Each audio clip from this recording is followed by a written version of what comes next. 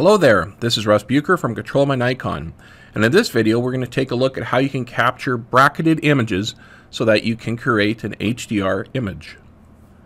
I'm currently connected to a D800, and let's take a look at our subject. And it's this mineral here. I'm not too sure what this is, and I currently have the live view histogram running. Now a D800 gives a true histogram while in manual mode, so this is the actual exposure. But I can see some areas that look a little blown out and some areas that are very dark as well. It's very difficult to see that on a histogram. It's actually the lowest white line here. So there's blown out pixels on either end of the histogram. We're going to capture a bracket of images for this object so that you can later create an HDR image. We're just going to use this depth of field that we have with this particular setting. We're at f8 right now on a 105mm macro lens. And this mineral is about the size of a quarter. We're going to shoot the bracket using manual mode and by varying shutter speeds. So 160 is kind of in the middle, so I'll vary my shutter speeds above and below that. So let's go to Workflows and down to HDR. Here we have a list of all the available shutter speeds. You just enable this. These are the shutter speeds for your camera. And you can even do a bulb HDR for night photography. So we need some that are around 1/60th of a second. So I'll get rid of the ones that we currently have here. Just double click on them. And I'll pick 1/60th, 1/30th, 1/15, 1/8. So that's one side of it, and you can arrange these. So I'll start slowest first. Then I'll go 1/125, 1/250, 1/500. So you see there's really no limit on the number that you can do here. You can't duplicate a shutter speed, say have two 1/500s in a row, but you can use any of these in any amount. Now to start the capture, all we need to do is click on Capture. You can be in live view or outside of live view when you do this. I'm just going to close it so I bring up my image browser. And the images will be stored here under a subfolder of Z images. Let's click on Capture. So here's the first one. Very bright since it's a low shutter speed. And it shows you the current one that it's working on. And at any time you can cancel it.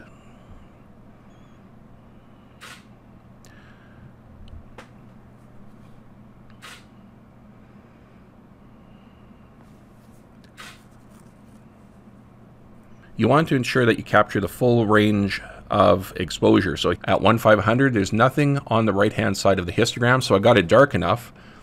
And if I go to the first image, there's nothing on the left-hand side of the histogram, so I got it bright enough.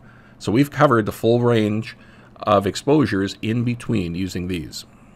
So I'm just going to cycle through these using the image browser, and you can use your mouse wheel or your right and left arrow key.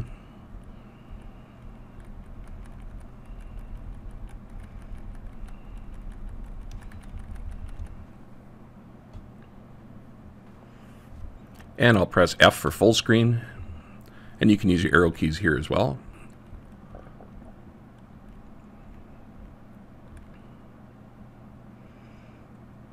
I'll press F again to close that. Now let's go over here and take a look.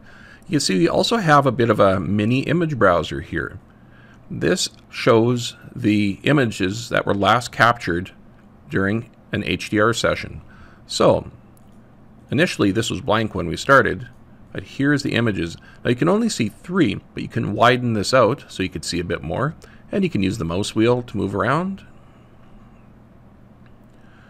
You can use this slider. You can use your arrow keys here as well. So it looks like we have a good capture here. We can do some things to modify the information that's shown. By default for HDR, we don't even show a thumbnail here because the most important information on an HDR is the histogram. So you could see quickly here that it looks okay. But you can add more information here if you like. You just go to Configure, pull some information off of here. So let's say we wanted a thumbnail, and we already have exposure information. But let's get, let's say, the dimensions and the file name.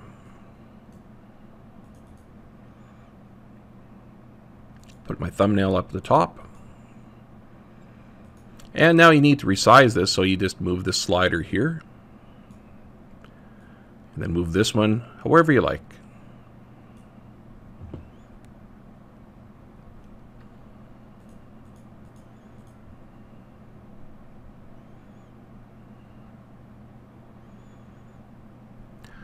Now there's a check mark here under subfolders. So if I was to capture another bracket but take this off, it's just going to create a bracket subfolder, but it won't put this year, month, date, hour, minute, second identifier on it. And you could see the images that we captured here when we had the check mark on had its own counter, and these will always start at 0 in the folder. So if we were to do an HDR capture with this off, it's going to put it in its own dedicated folder. But every time we do a capture, it'll just keep on adding to this folder. And this uses the main counter. See how it started at 33? And that's defined here by MCT, and you can reset it here if you like. So it's really up to you whether you like to have a dedicated folder with a counter always starting at 0. Importing programs will view that list of images numerically and alphabetically as being in order.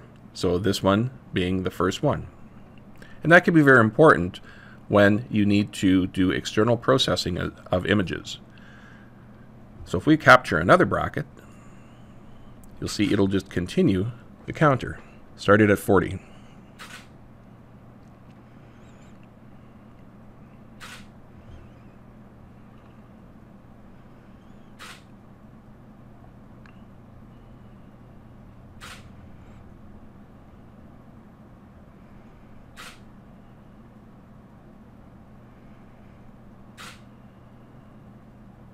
Okay, so I'm just going to put it back to subfolders, which is the way I normally use it.